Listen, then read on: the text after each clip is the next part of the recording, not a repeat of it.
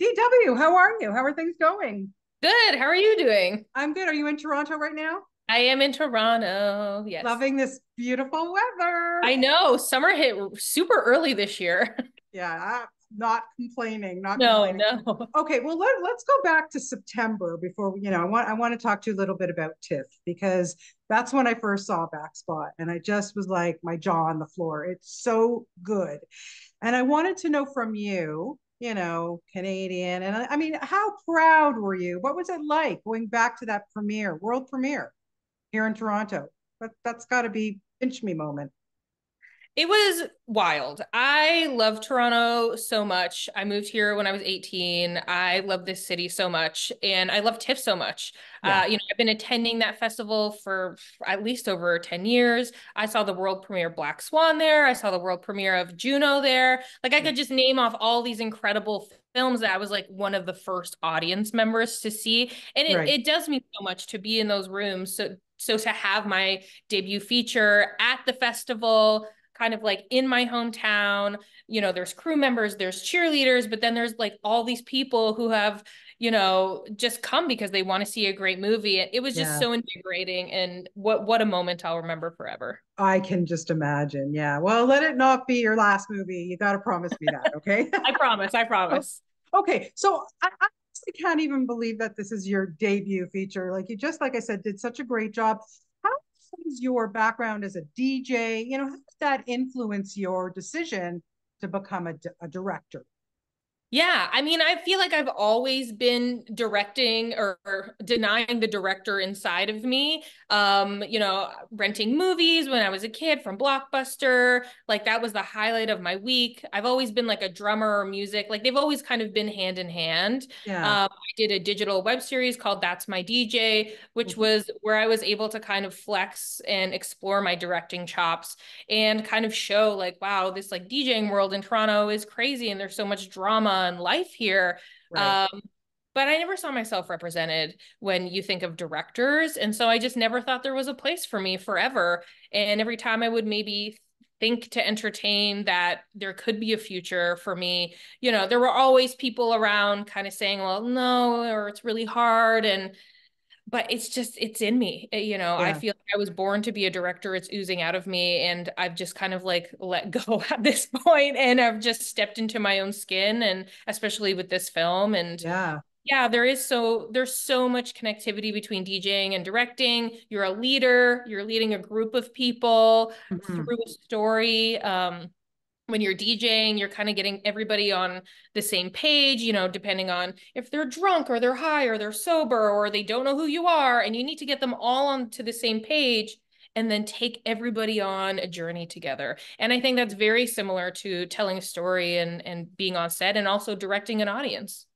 100%. And then, with this film, you come from your background, your family, like you grew up in a hockey family. So there's like competition. I mean, we know what hockey families are like in Canada.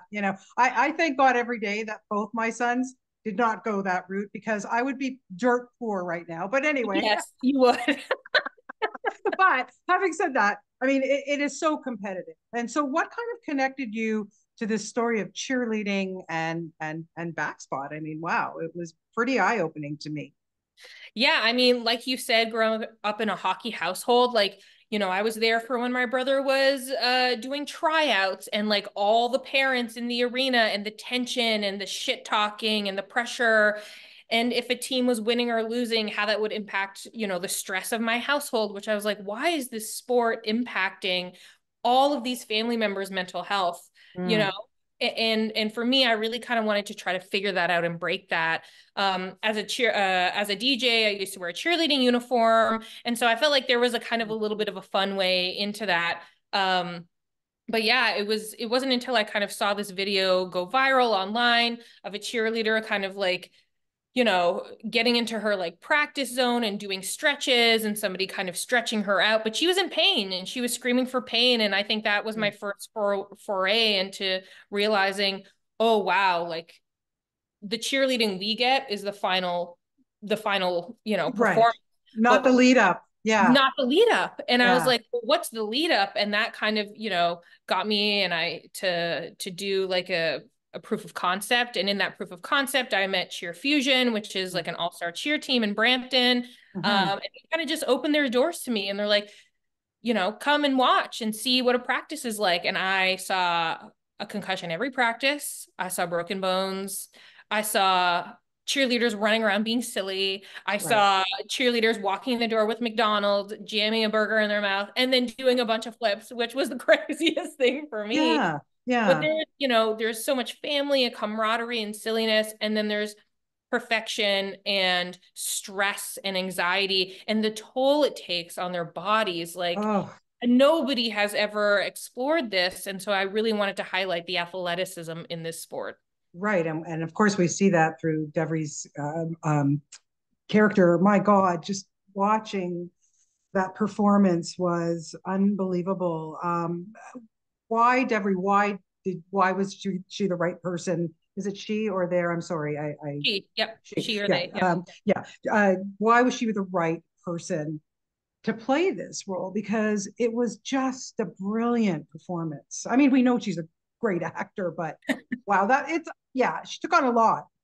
Yeah, I mean, she is a star. She's an absolute beast. I mean, I remember we met at a film institute like 6 or 7 years ago, and I remember watching Rhymes for Young Ghouls, and then like that was such an incredible performance. And little did I know, I think we were in a taxi cab going to TIFF, and I remember her turning around because I was like, I think the movie I'm trying to break is a cheer sports movie, and she's Mm, like, oh, I used to be a provincial champion gymnast. And I was mm, like, okay, great. You can be in it. And it was a total just like fun thing. But yeah, then I started to learn more about her, and she's such an incredible actor. She's an incredible producer. She's so great with story development, and everything she brought to Riley. She just made that character completely 3D. yeah. And then just the stress that we see, like the oh my God, the pulling of, my son has a nervous tick too, and he pulls his hair like but from his legs and Yep. stuff. It's gonna kill me for telling you this, but whatever. But I noticed it because it was prevalent in my life, and it Mm-hmm. is a nervous tick and whatever, but just everything that goes with it. How much, aside from being with this cheer group, like did you have to research, or did you get most of it from just being with these cheerleaders, what they go through? Did you interview them and get their stress levels and where it goes and their relationships and everything?